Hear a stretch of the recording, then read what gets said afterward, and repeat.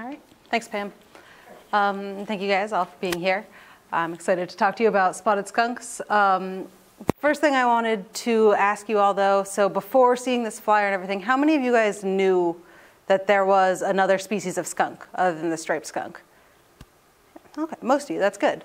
So how many of you have ever actually seen a spotted skunk then? That's more than I was expecting, honestly.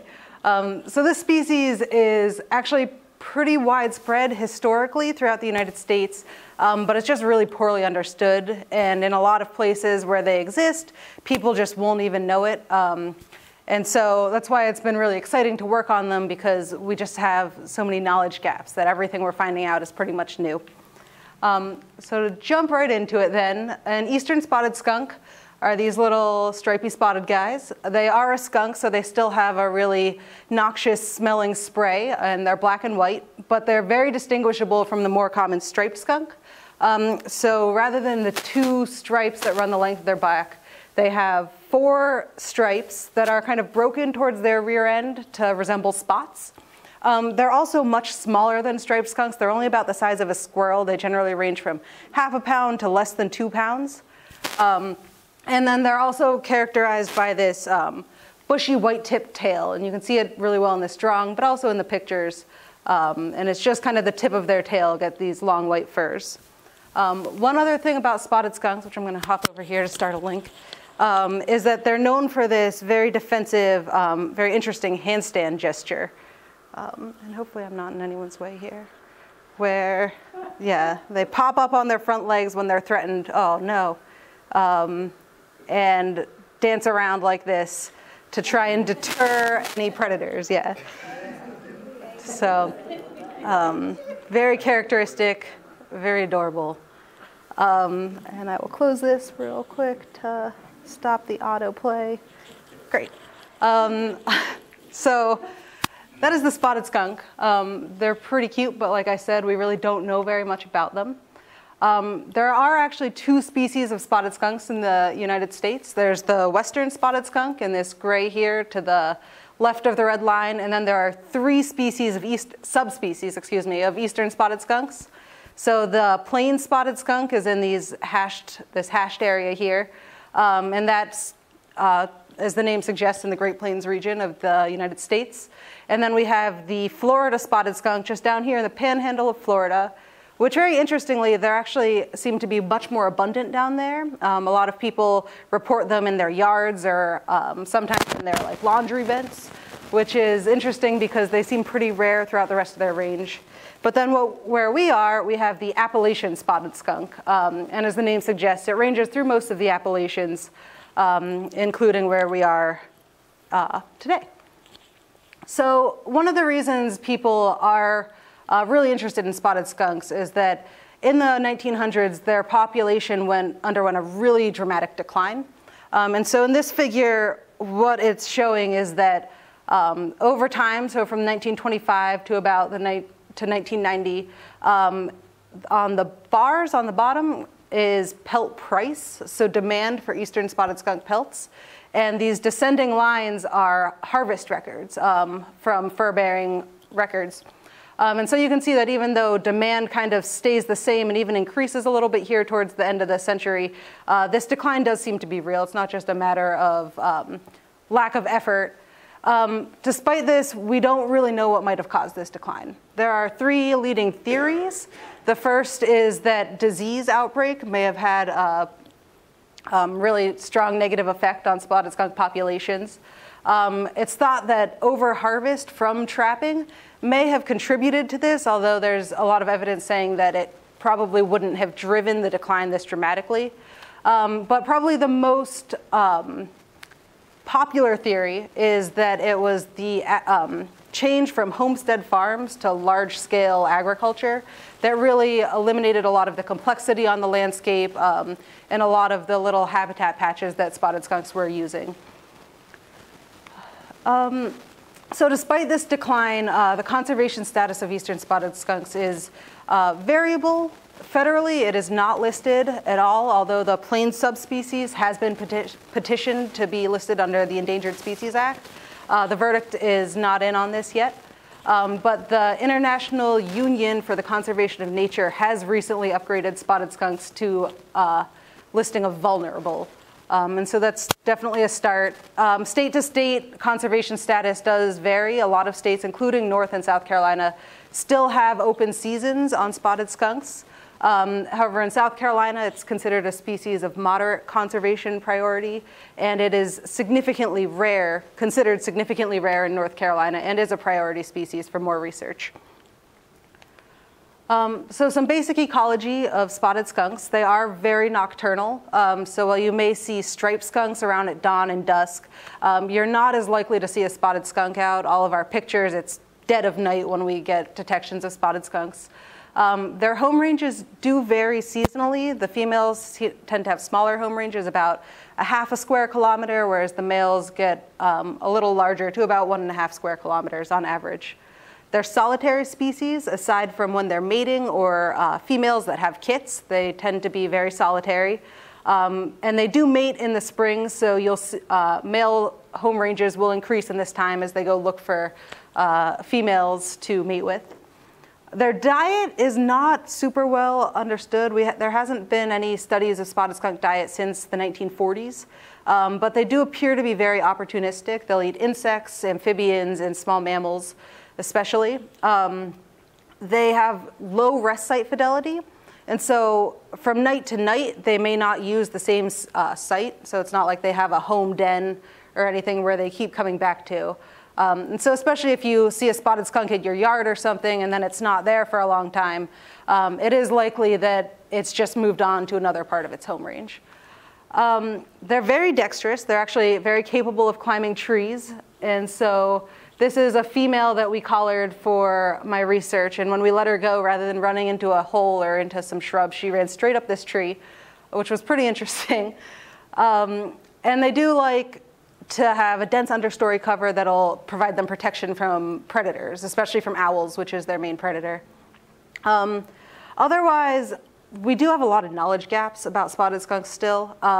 One of the biggest ones is that we don't really know what their current demographic trends are. So we don't know if overall the population is increasing or decreasing, or if it's stable. And so that's a big thing that we're still working to figure out. So throughout their range, they do have a really large range. They're known to occupy a variety of habitat types. Most of it is associated with understory cover, so young pine stands that still have lots of little trees in the understory, high elevation spruce forests, in Virginia, down here, and then some deciduous forests, and then weirdly in Florida, again, they're kind of doing their own thing down there, they'll use dry prairie or coastal scrub land. But from here on, I'm going to focus on the southern Appalachian hardwood forests, which is where we are now. And this map here just shows hardwood deciduous forests approximately in the eastern United States. And so you can see that right here in western North Carolina, Georgia, and a little bit of South Carolina, we have this patch of hardwood forest in the southern Appalachians, where around that it's a lot of pine forests and mixed forests.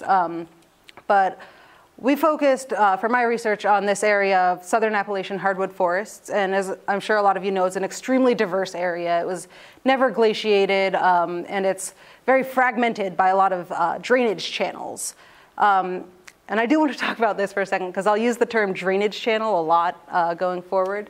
And when I talk about that, I mean not only the streams that have flowing water in them, but also a lot of the minor landforms where runoff will go. Maybe it only has flowing water during active rain events. But these features do really shape a lot of the vegetation and the topography of the landscape.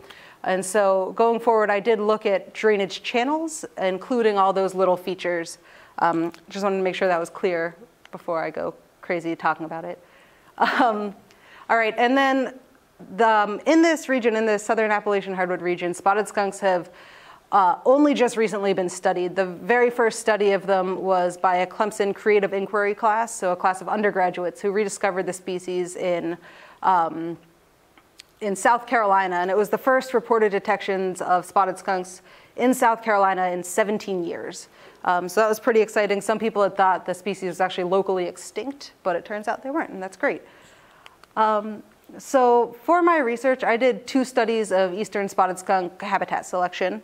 The first thing I'll talk about is our study, which was to monitor occurrence at the landscape scale.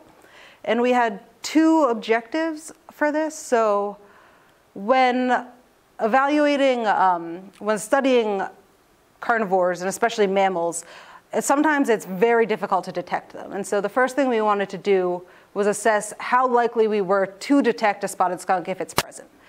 Because generally we assume that there's imperfect detection, but by evaluating what increases detection probability, we can, 1, inform future studies, how to better monitor for the species, and 2, we can evaluate if we may be underestimating occurrence because there are species, individuals there that we're not picking up in our monitoring efforts.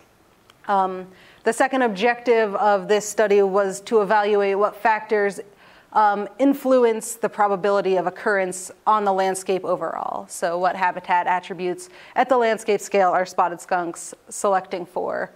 And so this is just a picture of the landscape in the Southern Appalachians. So for this study, we did a non-invasive camera monitoring project. We used Bushnell game cameras, and they were set so that anytime an animal was in front of them, they would take 1 photo every 3 seconds. Mostly this worked really well. Sometimes we would get thousands of pictures of leaves in the wind, which was a shame, but you know, you get used to it.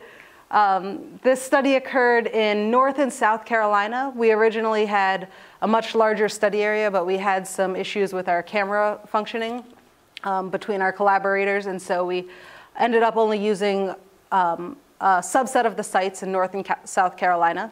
All of our sites were baited with a can of sardines nailed to a tree, and we also used scent lure treatments, which are these 3 treatments. We had, cherry oil, gusto, and a control. So the cherry oil is a super sweet smelling scent lure, kind of smells like Twizzlers, but really, really strongly. The gusto smells a lot like skunks. It's actually made of several different animal musks. It's really stinky, but it's a very common carnivore lure, so we thought we would try that for spotted skunks. And then we had a control, which was no additional lure, just to see if they were making a difference at all. Our sites were visited every 2 weeks, and so this is a group of my undergraduates. I had about 18 undergraduates help me with this project and collecting data. And it did require a lot of hiking off trail into the mountains, which was a lot of fun and I think really good experience for them. And so originally, like I said, we had a really large study area through most of western North Carolina, some of Georgia, and then this northwest corner of South Carolina, which we were hoping to monitor. But we ended up only using the sites in this subset region where we actually collected the data out of Clemson. We had very different detection rates between our 3 different collaborators, and we couldn't really be sure if that was actually due to skunk presence or if it was just a different way we were setting our cameras up. And so it did limit our sample size, but there is ongoing research in western North Carolina, and they're doing more cameras so that hopefully they'll be able to publish their own thing just in a couple years here. So these are the sites we actually did. The black sites were monitored in 2017, and the white dots were monitored in 2016. As I said, we were on 3 different national forests, and Georgia is there, yeah. So this was our general array for doing this monitoring. We had our camera tree and a bait tree that were approximately 2 to 5 meters apart, and the bait was affixed, nailed to the tree about a meter up. And so in real life, it looks something like this. And so you can see here is the camera tree, and over here, this is Christian putting a can of sardines on that tree. And then we also collected a lot of vegetation data whenever we were at these sites. And so we collected understory cover and coarse woody debris in the field at the site. And we also collected data on how high the camera was from the ground, how high, the bait was from the ground, and the distance between the camera and the bait tree, thinking that this might influence how likely we were to detect a spotted skunk. We also used a lot of data that we collected in the lab using GIS, such as slope and aspect, canopy cover, and distance to the nearest drainage channel. So we had a few hypotheses. We had separate hypotheses for what we thought would influence detection probability, as what we thought would influence the probability of occurrence. For detection probability, we thought that we would be more likely to detect spotted skunks in areas where there was lower predation risk. And so areas with more understory cover or more coarse woody debris. We also, as I said, thought our camera setup might influence how likely we were to detect a spotted skunk. So for instance, we predicted that greater distance from the camera to the bait would increase our likelihood of detecting a skunk because we'd have a wider frame of view that our camera is capturing pictures of. And also our scent lures we thought might influence. That was a little bit of an experimental twist we threw in to see if the scent lures had an impact. For occurrence, we had a couple separate hypotheses. We thought that, again, predation risk would influence spotted skunks. We thought that thermoregulation, because we were monitoring in the winter, we thought spotted skunks might prefer sites on south-facing slopes where it's warmer, so they could not be as stressed thermoregulatively. And we also thought that an abundance of drainage channels in an area might connect the area and facilitate their movement. And might be preferred for that reason because they can more easily get around to different patches and they don't straight up and down a lot of really exposed slopes. So some descriptive results first. Of all of those sites, we had detections at 25 of our 45 sites. So we had just over, I think we had a 55% occurrence rate, which was pretty good, definitely more than we thought we were going to get. But interestingly, our detection rate was much lower. So of all of the, I think we had 254 two-week check periods, and only 18% of those actually had a detection of a spotted skunk. I broke that down a little further to look at nightly detection. So for each camera and each night, how frequently did we detect spotted skunks? And only 3% of the active trap nights actually had detections of spotted skunks. So while they did seem pretty broadly distributed spatially, we really had very few detections, and in general, just very few photos of spotted skunks overall. And so results of our analysis found that this distance between the bait and the camera did show the relationship we expected and had a positive effect on detection probability. We also found that coarse woody debris, spotted skunks did like sites with more coarse woody debris, and they were more likely to be detected there. Our scent lures, we had some uncertainty here, so they weren't highly significant results, but we did observe a trend that spotted skunks seemed to prefer sites that were baited with the cherry lure, whereas sites baited with the gusto lure, they actually seemed potentially to avoid them. We had fewer detections at gusto sites than at cherry or our control sites. However, as I said, these weren't significant, so we would need a little more research to make some hard claims there. Overall, although we did find these relationships, our covariates were just poor predictors of detection. So this really suggests that there's probably some other things going on that we didn't measure that may have been influencing detection rate. I know another study has found moon illumination. So nights with a full moon, spotted skunks are less detectable because they are probably more exposed to predation. And then in terms of occupancy probability, we found that spotted skunks were actually more likely to occupy sites at lower elevations. And this was opposite of what we had actually predicted, but very interesting. And I'll talk in a little bit about kind of what we think was driving that. Again, we had a trend that spotted skunks may have preferred sites with steeper slopes. However, we had a lot of uncertainty with this too, so we would need a little more data and a little more time to figure out if that's a real trend that is influencing occupancy. All right, and so just talk about a little of what we found for this project. So overall, we did have pretty high occupancy rates throughout this region that we studied, but we had these low detection rates. And this kind of suggests that spotted skunks might not be as rare on the landscape and instead might just be very difficult to come across, very difficult to detect. And I think that going forward, there's a few things that research projects and people could do to increase detection probability. One, I think using multiple cameras could be very helpful. So if a spotted skunk was attracted to a site based on the lure but didn't actually come right up to the can of sardines, it might have been there, but we missed the detection of it. So using multiple cameras at a site could really improve detection probability. Additionally, when I worked on carnivores out west, we used chicken just nailed to a tree. We got a lot of western spotted skunks that way because they could actually get a caloric reward. They could get real food instead of just looking at some juices of sardines.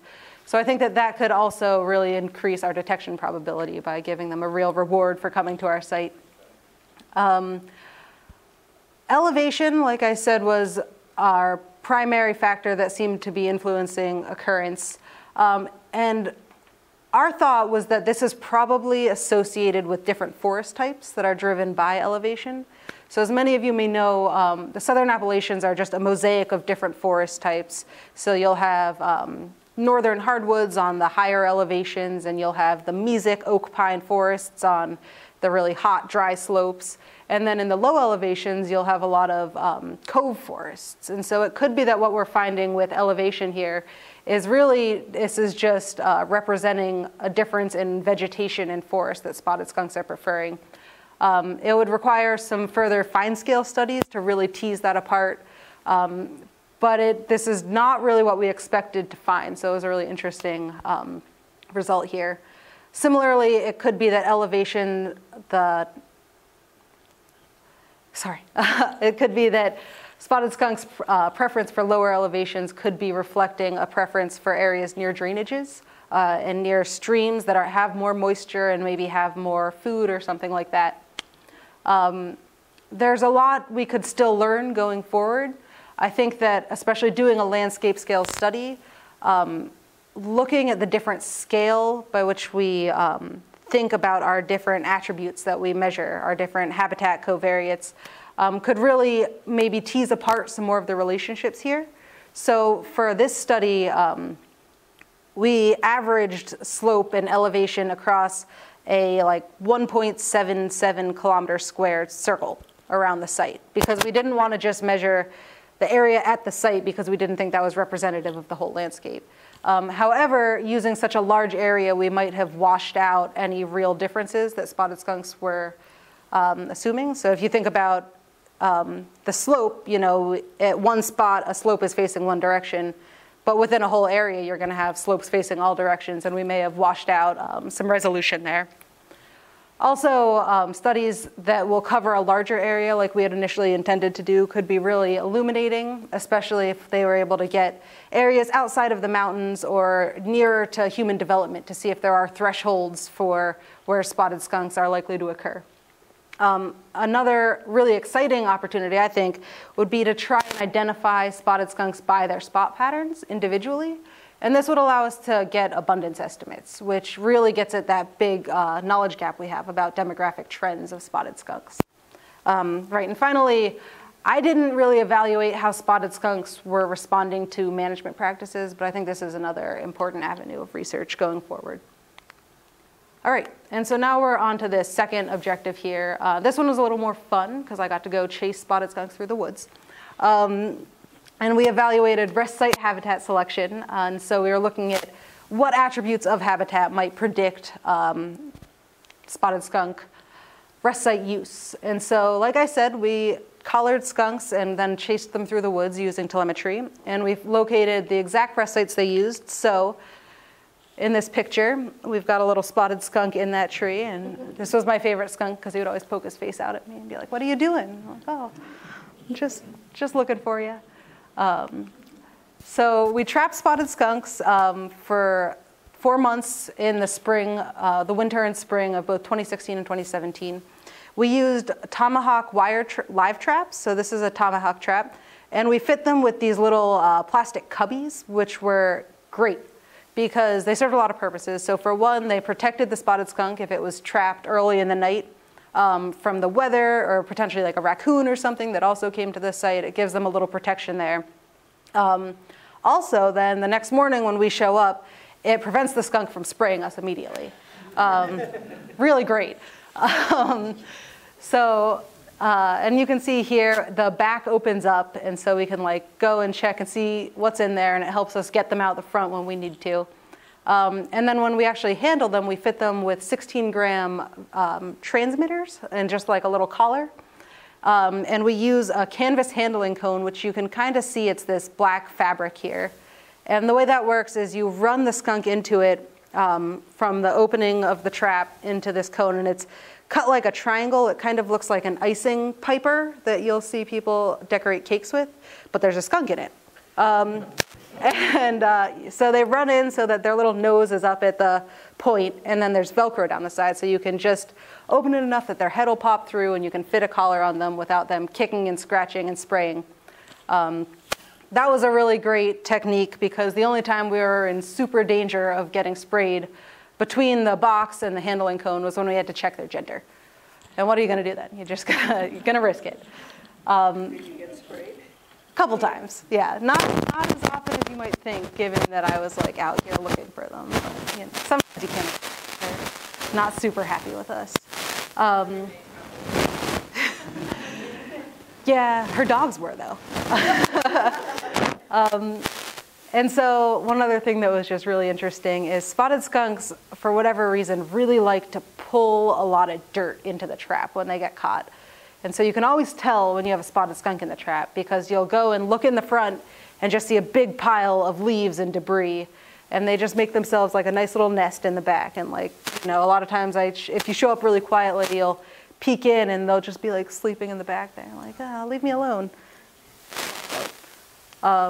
All right, so once we have them fit with collars, these are the collars we put on them. So they're pretty small. So once we have them fit with these collars, we're then able to track the skunks throughout the summer. And so it's April to August, both years. And we use very high frequency telemetry for this. So using a receiver like this and a directional antenna, which is what Zoe has here, we're able to locate the direction of the spotted skunk, and as we get closer, we can refine and refine until we can find the actual site where the skunk is. And so it's a lot of fun. It's a little frustrating sometimes. But we located rest sites as frequently as we could, and then once we were there, we also collected vegetation data around the habitat. And so we collected, again, a measure of coarse woody debris. We got estimates of ground cover, understory cover, and canopy cover at each site. And we also got a count of how many woody stems there were in the area. And then again, we used GIS to get some other data about the sites, the slope, the aspect, the distance to the nearest drainage, and the canopy type. And so for our analysis, every time we found a rest site where a skunk was, we also measured these vegetation characteristics for a paired site that was available to the skunk but not used. And we did this so that when we ran our analysis, we could really look at what was being selected for instead of just what was at the sites themselves.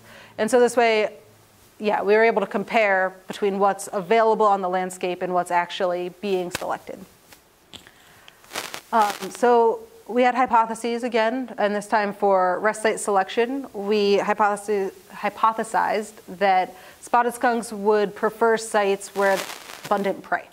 Makes sense, so that they could eat more easily and not have to run all over the place to find food. Because this was the summer, we again had thermoregulation, but we kind of flip-flopped our hypothesis here to think that they would prefer north-facing slopes and deciduous cover that produces really deep shade that'll keep them cooler in the summer, especially during the day when they're trying to rest and don't want to be super hot. And then we also predicted that spotted skunks would select sites that reduce predation risk. And so this was ground cover, understory cover, canopy cover. Also, we thought slope and the woody stems would reduce maneuverability of terrestrial predators. So if it's really steep and there's a lot of rhododendron stems, a coyote is not going to be able to weave through it as well as a spotted skunk is who's running away. Oh, I'm missing some pictures here. Oh well. So rest sites. These are some examples of rest sites. There were 2 more, but they got clipped off. But you can see that they use sites up in tree cavities above ground. We had a lot of sites in root cavities, so in snags and live trees, a lot of times in root mounds of fallen trees, and everything in between, decaying trees or partially fallen over trees. And then we also had some sites that were just in ground burrows that looked like they'd been excavated by other small mammals or sometimes possibly by the spotted skunks themselves. Overall, we were able to trap 28 spotted skunks. We had 20 males and 8 females, so a pretty strong sex skew there. Unfortunately, owing to some issues with collar fitting and the clasps of the collars breaking open, we were only able to track 15 of them for our study. So we ended up with 10 males and 5 females for our study that we did here. And over the course of these 2 years, we were able to track spotted skunks on 233 occasions.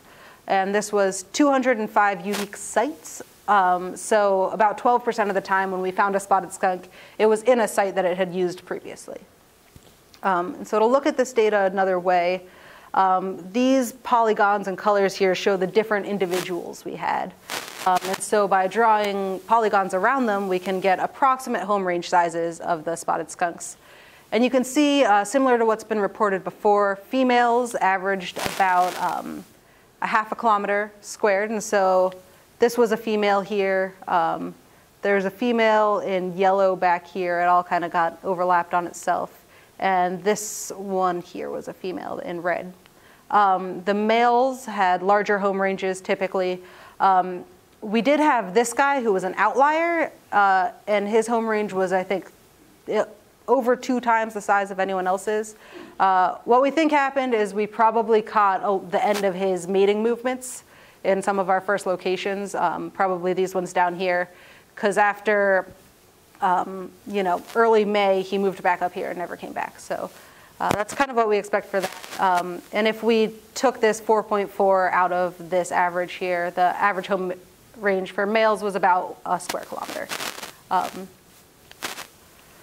So as far as the rest site structures used, we generally broke them into these 5 categories: hollow logs, ground cavities, rocky outcrops, root cavities, or tree cavities. The majority of our sites, most of the sites were in root cavities, 40% of them, followed by tree cavities and then ground cavities and hollow logs. This was interesting because most of our sites overall, if you consider hollow logs, root cavities, and tree cavities tree associates, most of our sites were associated with trees, which is very different with what's been reported in other parts of the spotted skunk's range. Other areas report a lot of use of rocky outcrops. However, our study area just didn't really have any. So we had, I think, 1 rocky outcrop and 2 sites that we found. So it just kind of shows that they do seem to be pretty opportunistic. It might just be more what's available and then the surrounding habitat that's really influencing where they rest. So this figure just shows which of those covariates actually came out as important in our analysis. And so we had 3 variables that were the most important. Distance to drainage had a negative association, and this is what we would expect. So the closer you are to a drainage, the more likely a spotted skunk is to select it for a rest site. And then coarse woody debris again came out as important, and then understory cover also came out as important. And so these were all what we expected. Coarse woody debris and understory cover had positive associations, so the more woody debris or understory cover, the more likely a skunk was to use it for a rest site. And so these variables related to our predator avoidance and our prey availability hypotheses.